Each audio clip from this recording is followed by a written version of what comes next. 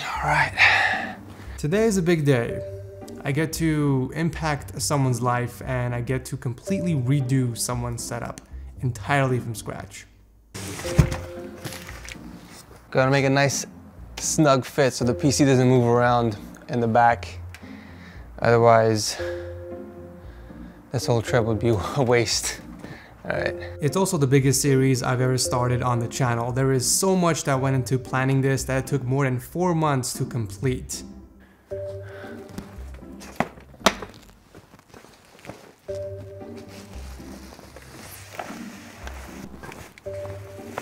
I think we got everything here. Let's go change someone's life, yeah?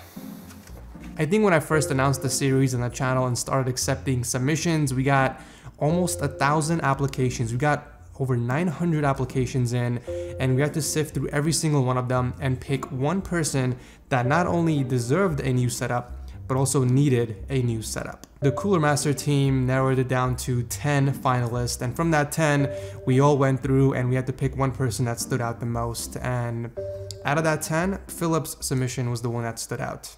Hey TechSource, I just saw your video on the Setup Makeover. So this is my video submission and applying. So what inspired you to apply for a makeover from TechSource and Cooler Master? One of the reasons was I wanted to get a new computer to be able to give mine away to my fiance. She doesn't have a lot of money and she needs a new laptop. So if I was able to give her mine, it would provide her with another avenue to do her schoolwork. I don't know that I necessarily deserve a makeover. I'm sure there's plenty of people who deserve it more than I do or more needy than I do. You know, one of the things that helps me de-stress from my week at work is gaming, and I really enjoy it, and it helps me just cope with some of the things that I have to see. I would also be working on my degree towards criminal justice, trying to get a master's in that. So. That submission pretty much checked all the boxes we were looking for. The first one is he has a purpose for the setup. He likes to game and he goes to school so he can use it for schoolwork as well.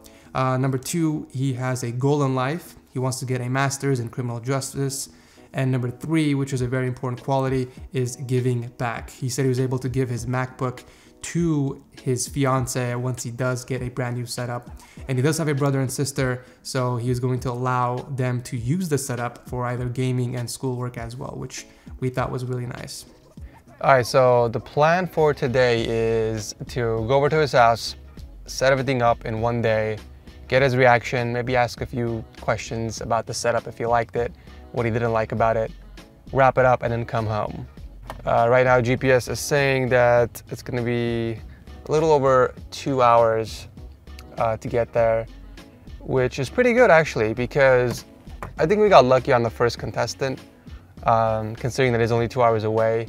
I was just thinking, what if somebody else lives in a different state or lives like 6 or 7 hours away? That would have been even more difficult. So this is the second time we're actually going to Philip's house. The first time we went there, we told him we needed him for an interview because we were interviewing the last 10 contestants, which wasn't true, by the way. We only said that as an excuse to go over to his house and check out his setup and everything. And we actually recorded that entire day. Here's a quick flashback. All right guys, so after an hour drive, we finally made it to Philip's house, and apparently he lives in the middle of nowhere. There's like nothing inside but a bunch of grasses and trees, and his house is right there on the left side. He still doesn't know that we're here, so we're gonna go surprise him. Let's go check it out.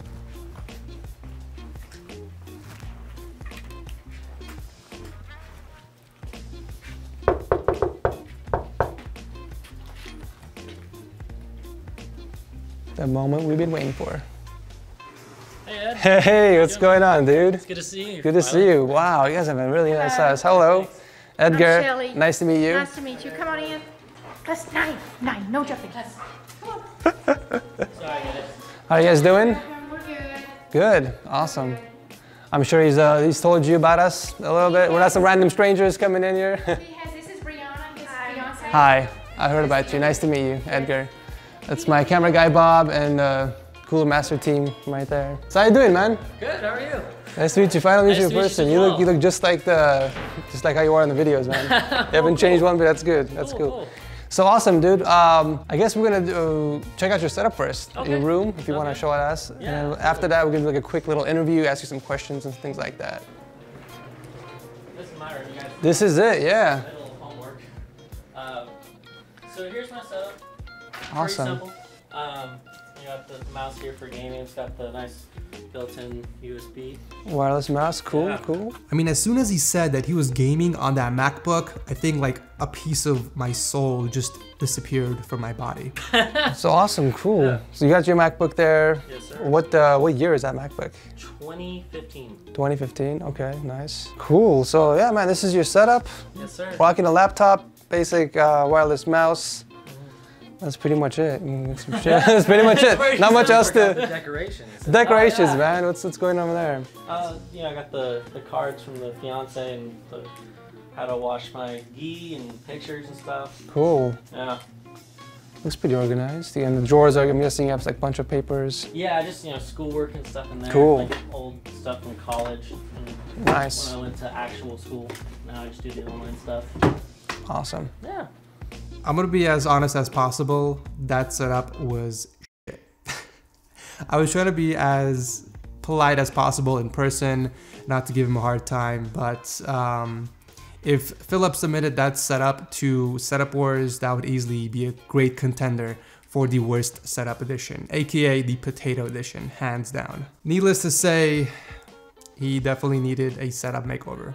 So the first time we went there, we actually created this fake interview where we were auditioning the last 10 contestants to basically choose the final one within that 10. Philip had no idea that he was in fact the chosen one. So we sat down, we asked them a bunch of questions, and then the final question was the big one. One final question. How do you feel being the chosen one for the setup makeover?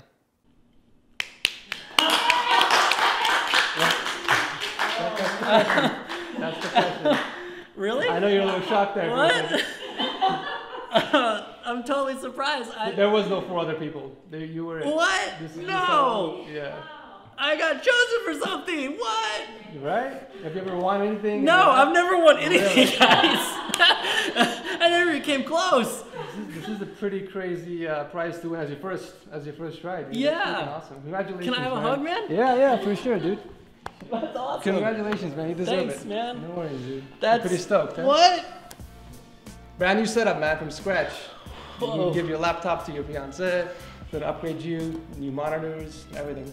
Holy smokes, guys. Yeah, I was like, no way. Am I getting pranked here? Or? I've never won anything, guys. I have the That's same luck as you, man. I don't win anything at all. No lottery tickets, no like those sweepstakes they do. Zero. I would bro. never gamble. No.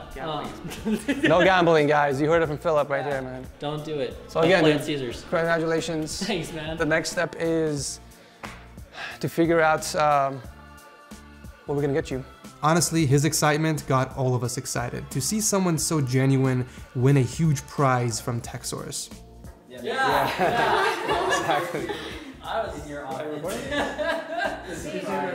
You know, I do a lot of giveaways on the channel, and sadly there are people who just subscribe or like videos just to participate and win. They don't really care about the channel or supporting the channel, and that's fine. I get it. You know, there's really no way to validate if someone is a loyal subscriber or a supporter of the channel. That's just the nature of doing giveaways on YouTube.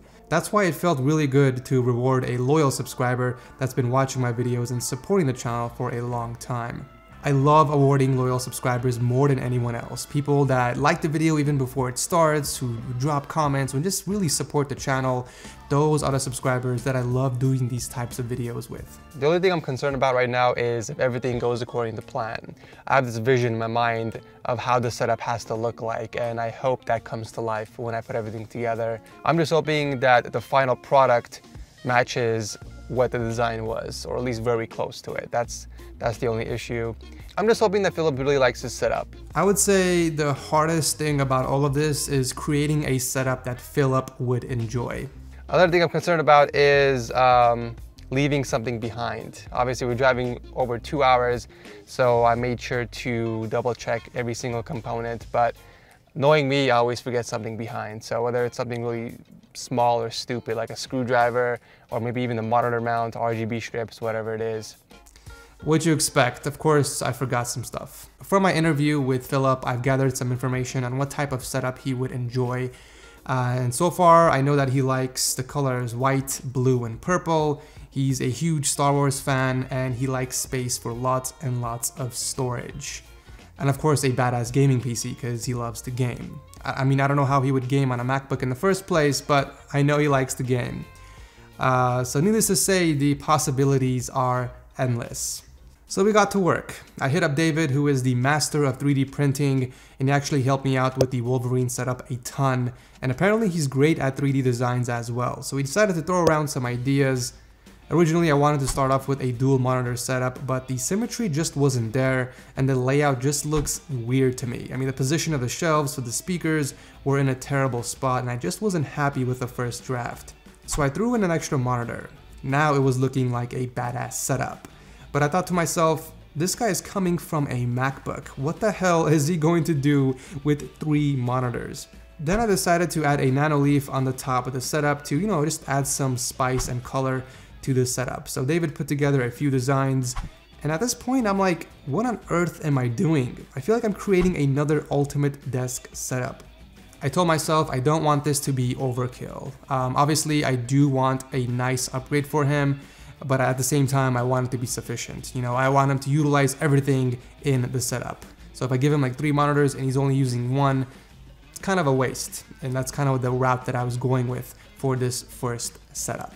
So with that in mind, I actually decided to go with a different route.